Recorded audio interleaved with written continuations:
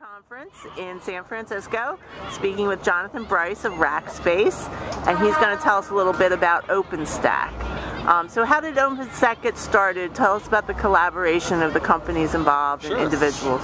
So OpenStack is it's an open source project that is creating basically a cloud operating system that anyone can use to deploy compute cloud, storage clouds, whether they're a service provider or an enterprise, into data centers. And it started out as a collaboration between Rackspace and NASA. At Rackspace, we run one of the largest public clouds in the world, with tens of thousands of servers and lots of customers.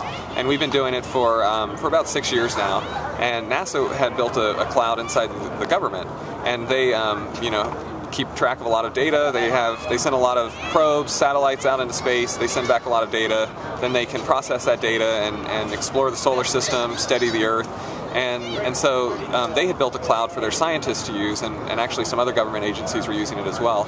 So we had these two clouds that had been built for different purposes, but we both kind of came to the decision to open source and decided that it would be powerful to combine our efforts and launch an initiative together that could really gain some momentum, get developers and companies behind it, and drive towards creating a ubiquitous software platform that anyone could use to build clouds out. So there's about 60 members of the collaboration right now? We actually just looked at the numbers, and the latest is they're about 80.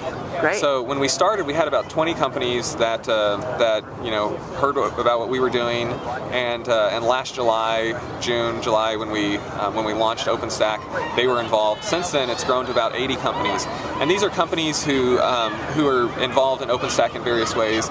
A number of them, like Cisco and Citrix and Dell and Rackspace and others, have full-time employees who are writing software and developing the software. And so, every day they're helping to make OpenStack better, making it have more features, and just progressing with it. Then there are some who are kind of in the ecosystem of OpenStack, and they help other companies deploy it. They help companies use it. They build tools that help you manage OpenStack. And so, that's kind of what the ecosystem is made up of. And in addition to that, there are hundreds of developers who, some of them are working on this for their day job. Some of them are working on it because they believe that this is a project that is really going to impact the future of how technology is consumed and delivered. Great. Tell us about the 3 projects that are currently underway. So OpenStack has a lot going on. There are 3 core projects, and the 3 projects are OpenStack Compute, which is software that lets you build out virtualization automation. It's hypervisor and hardware agnostic, so you can run on top of commodity hardware or enterprise hardware. You can use Zen, you can use Zen Server, you can use KVM, you can use Hyper-V, you can use ESX. Really a broad range of technology choices. What OpenStack does is automate provisioning across that infrastructure and let you scale out to from a few servers to thousands of servers, and do it all in an automated way. There's another project called OpenStack Object Storage, which is a storage system that gives you really cost-effective, reliable storage on top of commodity hardware, and it lets you take advantage of the falling prices in the hard drive space, and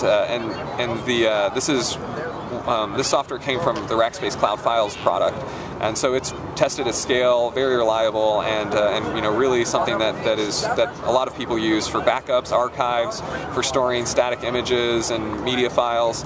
And then the third project is the OpenStack Image Service, and the Image Service is it's an image and service and registry that lets you take the data from virtual machines and store it onto cheap storage, keep track of where it is, and then use that to deploy from backups, to deploy clones of machines, and those are the 3 projects.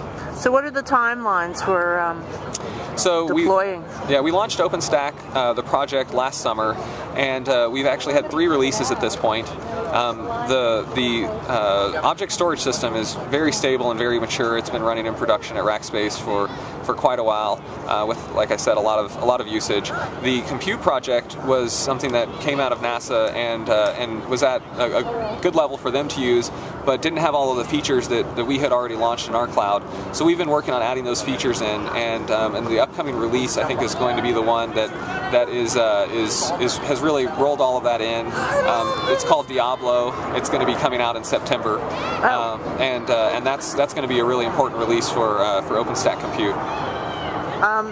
So who's benefiting from this? Cloud providers, enterprises, government? You mentioned government. Right. What's interesting is because it has this history that is kind of public service provider and government, it has a lot of input from different use cases that make it useful for really anybody who wants to deploy a cloud. If you need to deploy a cloud because you are a service provider and you want to build great product offerings for your customers, then that's what we're doing at Rackspace. That's what Internap is doing. That's what other companies are doing. If you are an enterprise and what you need to do is have a cloud internally that you can use, that you can make your IT operations more efficient, then OpenStack is also good for that. It's Apache licensed, it's open source, there are no licensing fees, so that's something that can kind of break the stranglehold that some of the proprietary enterprise technologies have had for a while, and it's also got this big ecosystem that's rapidly developing very quickly, and there are a number of companies who are focused on making it easier to use and more valuable in the enterprise. One of them is Citrix. Citrix just recently announced at their Synergy Summit that they're going to be doing an OpenStack distribution, and it's codenamed Project Olympus.